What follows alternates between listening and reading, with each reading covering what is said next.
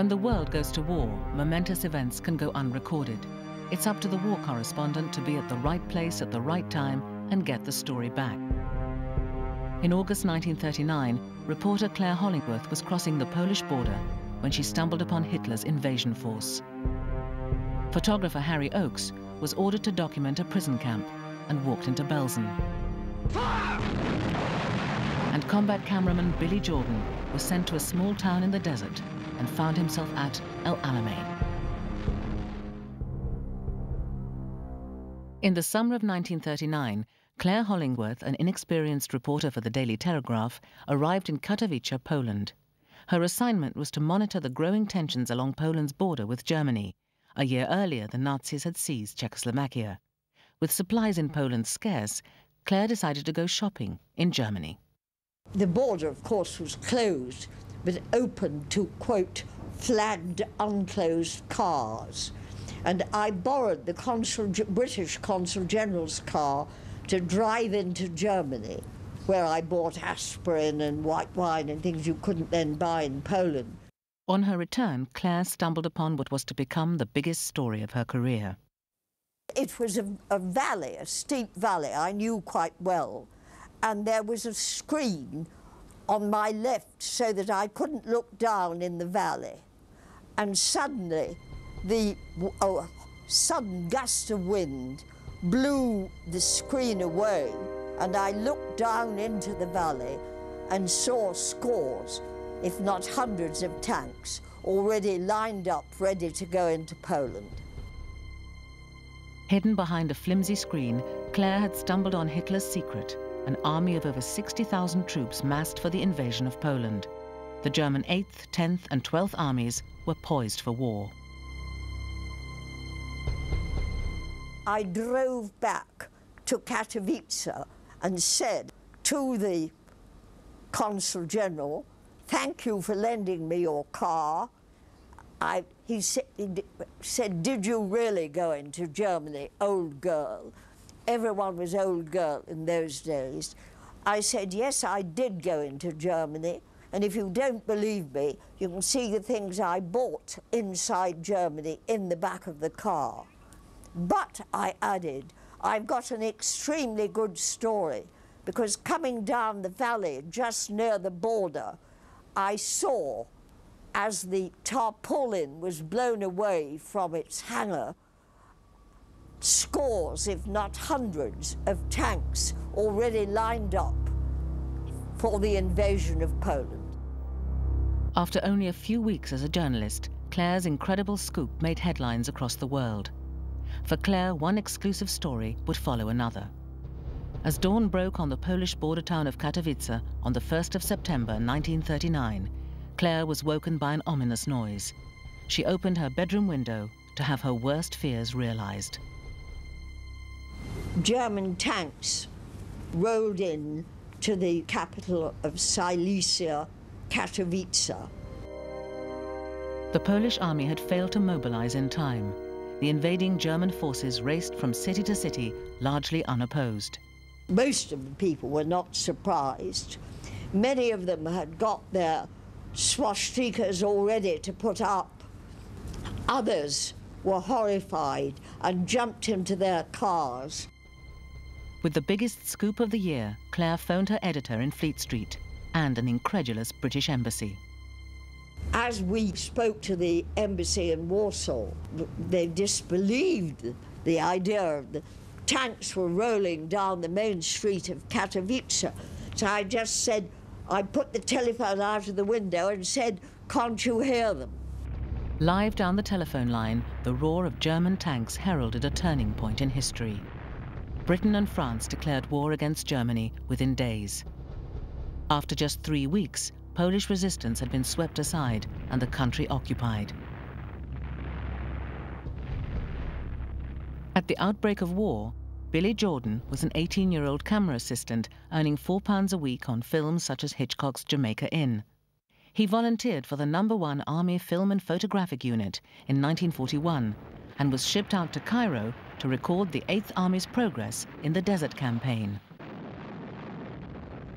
Billy, equipped with the latest Army issue camera, the IMO, captured some of the most dramatic images of the war, the British bombardment at the start of the Battle of El Alamein.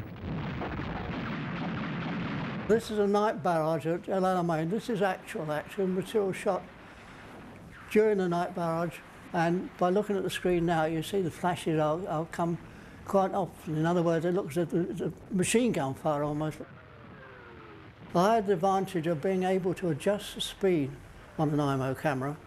I'd come down as low as 4 frames a second. It speeded up the action. You got that flash of the gun. It's a good exposure on the flash of the gun and also a chance to get some kind of an exposure on the gunners themselves. It really was very effective indeed. Weeks later, the tables were turned on Billy when his bath time antics were captured on film. We went back once for a rest period and we were doing the bath unit. I mean, to have a bath was one out of this world. I mean, wonderful, sitting in a bath and wash over. And someone had, I think it was Peter Hopkinson, had a still camera with him. And there was me, he was taking shots of me in the bath. So I'm cupping my legs up here, almost showing my private parts, not quite. And it went back as an official material. And what had happened was it got published in the Daily Mirror. My folks back home saw their prodigal son sitting in a bath, Starkers, having a bath, and then cutting his toenail, and having a shave. Oh no, I don't believe this. Billy's next assignment was almost his last. On the 6th of April 1943, the year-long battle to break through the Mareth line had ended, and Montgomery ordered the 8th Army into Tunis to mop up German resistance. Eager to film an enemy surrender, Billy leapt onto a passing armoured jeep. And I got some great stuff going along the road with the groups of enemy and so forth, Germans, I was just standing there, hands up, surrender, like that, great stuff.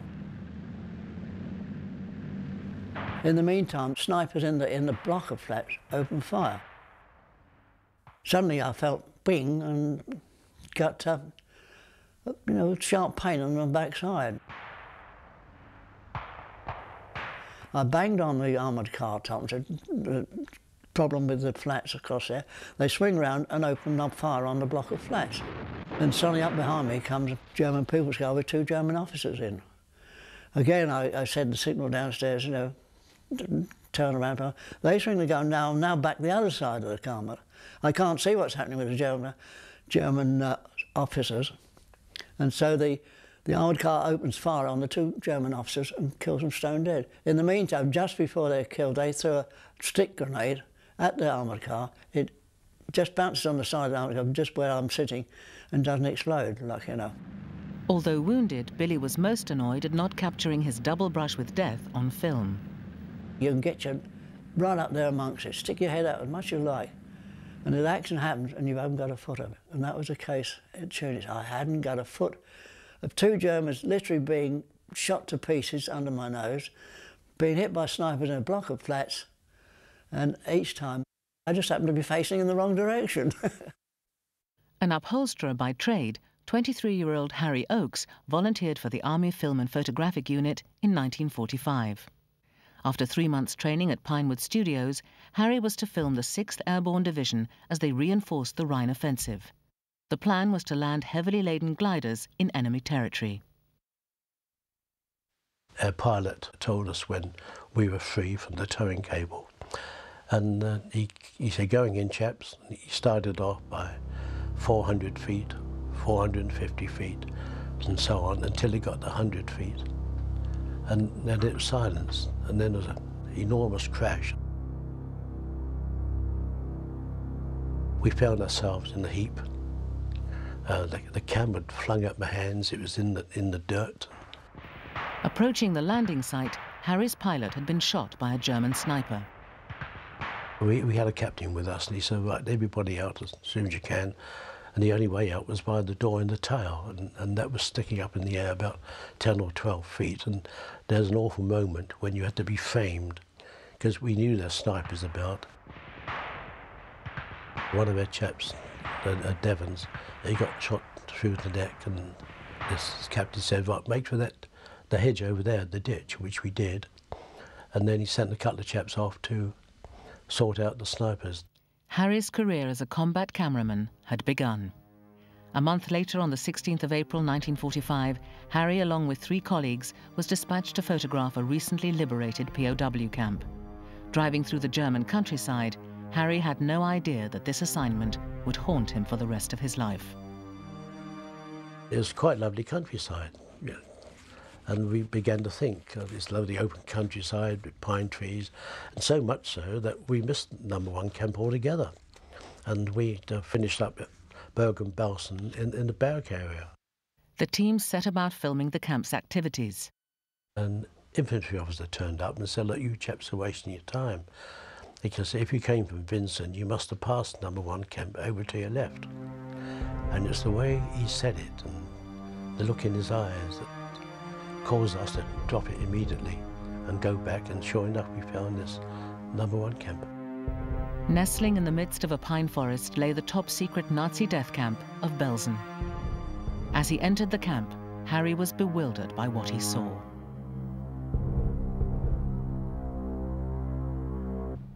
Harry and his colleagues were among the first photographers into Belsen. Drove all the way through the camp, seen all these people, dreadful. Skeletons, walking skeletons. Bloodless bodies were dreadful. We couldn't understand it. There was a woman there, and she said, "If you'd like to come in the camp, we'll show you something."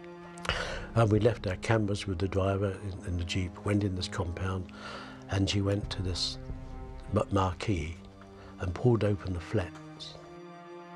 And to my horror and everybody else's horror, it was stuffed with corpses about 5 or 6 feet high. We had a tightening in the throat. You know, we couldn't speak. We couldn't speak to each other. It occurred to me afterwards that we never did a shot of this. We did toy the idea of going back, but it's so horrible. We couldn't go back there. It's so horrible. At Belsen, Hitler's final solution had accounted for the lives of tens of thousands of Jews. In the last days of the camp, SS guards fled, leaving scores of open graves. The very shock of seeing the first one, a mass grave, literally thousands of corpses, or hundreds anyway, even to begin with, even when there's just enough corpses to cover the bottom of the pit. It was enormous. What shocked Harry was to stun the world, as his team's horrific pictures made the front pages. We had to show the worst, as it possibly was. We weren't faking anything. After all, we were only showing what was there. We probably wouldn't have been feeling we were doing our job had we not shown how bad it really was. The unit's photographers set about documenting every aspect of the Nazi atrocities. Harry still remembers taking one particular picture. One of the worst, I think, was the bulldozer shoveling the corpses along. I think the first chap, I think the Royal Engineers had that job, and I think the first chap who had the job, this lad, he couldn't do it. That must have been awful to have done that. You had to think they weren't corpses at all.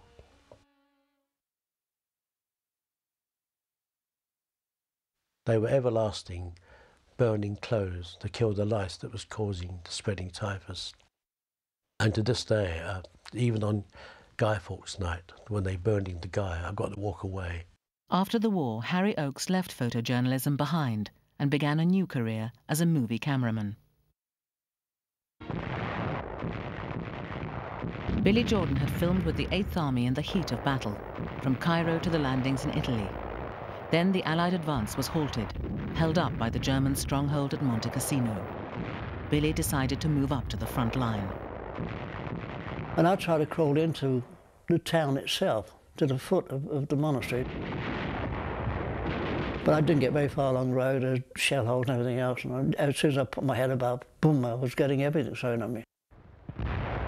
I thought that was no good, I couldn't film there, so I crawled back. And when I got back to the end of the road, there was a small little building, and I found in there a stretcher party of medics. The medics were there, and they looked at me and said, "What's that?" I said, "Well, it's a camera." And some clown said, "You're not taking holiday snaps up here, are you?" And I said, no, seriously, I want to try and get some real close shots of casino. And they said, "Well, tell you what, the stretcher party goes out there. We go out maybe once or twice a day and pick up our wounded." I said, "Well, that makes great stuff." I said, "Can I come?" He said, "Yeah, sure." And the stretcher party went off, and they went down the centre of the road. Well, being a cameraman, I suddenly saw a composition that I wanted.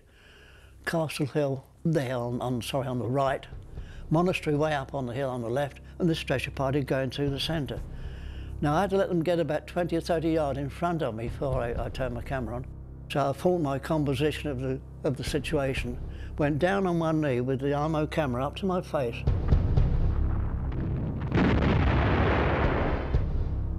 And there was a mortar bomb right by my side. Not only did it have my name on it, it had my address on it as well. And I just took the full blast of that mortar bomb, and I didn't know any more. Billy's injuries were so severe, he wasn't expected to live. He remained unconscious for 4 days. My left arm was in plaster. I was bound, wrapped like round here, solid. And up my nose were tubes and out my mouth was tubes. So I was in a crazy situation, an absolute mess. And my face was almost blackened by the blast. I'd taken full blast into my face. The photographic unit's commitment to recording frontline warfare exacted a heavy toll. Out of a unit of only 26 cameramen, 2 were captured, 5 seriously injured, and 7 were killed. And that small unit, their job was 90% of the time to be up front filming actual material that was happening. If you keep your head down, you won't get any film.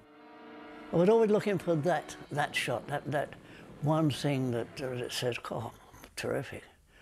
And it could be a tank getting a direct hit and bursting into flames. It could be a man just being shot and straight in the middle of your frame. Seeing even the fiercest battle through a viewfinder gave a false sense of security to the camera operator. You put a camera up in front of your face, you limit yourself to that viewfinder's field of vision. And you're enclosed on that full square like that. And it gave you a little bit of confidence in saying, "Well, I'm safe here. Look, what I'm filming now, that's fine, it's good." Be taken away from it. You know, it's a different matter entirely. And to try and get shells exploding, I mean, you had no warning for it coming. I mean, you'd be there saying, boom, the one had gone over there. And you'd be there and something over there. There's that kind of thing. And it was unfortunate that a lot of material you shot didn't have that aspect of immediacy of shell fire or real action. And that's why I'm afraid what crept into the situation there was reorganising and you can call it phony material, reenactment. The need for this dramatic footage was met by a British film, Desert Victory. Although Allied troops had gained ground on the battlefield, the Germans were still winning the propaganda war. Churchill came under increasing pressure from Stalin and other Allied leaders to prove the British really were defeating Germany in the Desert Campaign. Churchill ordered the shooting of Desert Victory and made it clear that if the most dramatic footage could not be achieved on the battlefield, it was to be reconstructed and passed off as the real thing. Desert Victory was a film made out of all the material shot during the Desert Campaign up from El Alamein, starting off with the night barrage at El Alamein, and they're going right through to Tunis. It involved a lot of action material, made a very, very good documentary film indeed. In fact, it won an Oscar when shown in America.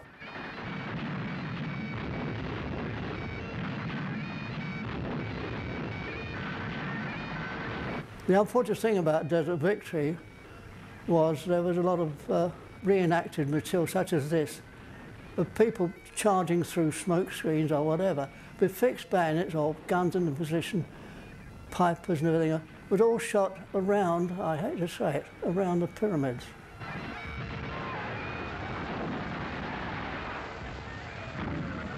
I think the cameraman stayed at a very nice hotel in Giza before he went and did his operation of firing. Now that is so phony it's not true. There was a foreground of troops and an explosion almost centre of frame. I mean, stuff like that going through smoke up there. But I must confess, they do rather look like they're going on a Sunday afternoon trot. You can see your glorious troops in action.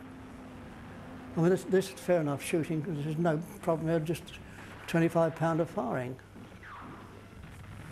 But then when you see an explosion almost dead centre screen, I say, well, he's working it so he's reconstructed that shot. He put an explosion in the ground before he's actually turned the camera over.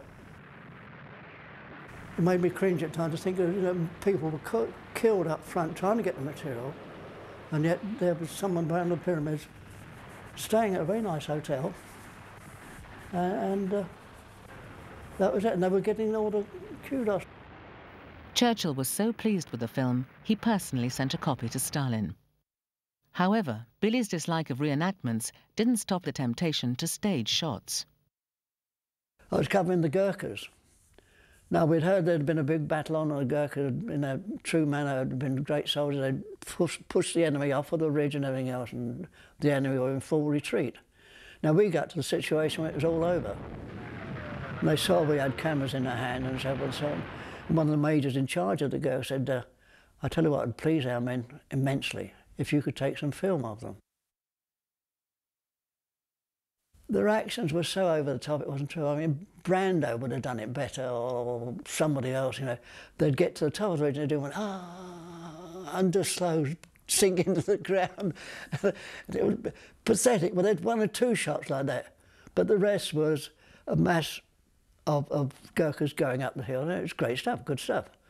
And I said, well, you know, phony. I didn't say it was phony. I just sent it back as material shot in the desert. Did you feel guilty about that? I do a bit, but knowing the Gurkhas, they are the greatest fighters in the world. I thought, oh, well, mates, you deserve this, so bugger it, you know, it's going back as real material, like it or leave it. And that's what happened. But it was so obvious it was phony material, the way the chap on the hill was dying. It literally was a classic example of bloody bad acting. You know, just sort of that, and that slow, and the cry with it as well. Billy left the army for Pathé News at the end of the war in 1945 and went on to have a long and distinguished career in news and film.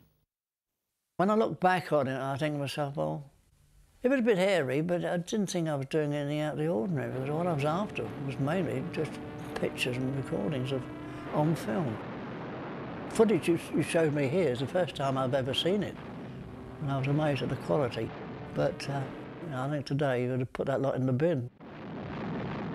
By watching and recording history being made, the war correspondents have themselves become a part of it. It's recorded, it's down there as a record, and you say, well, I did that. Billy Jordan's gone down in history.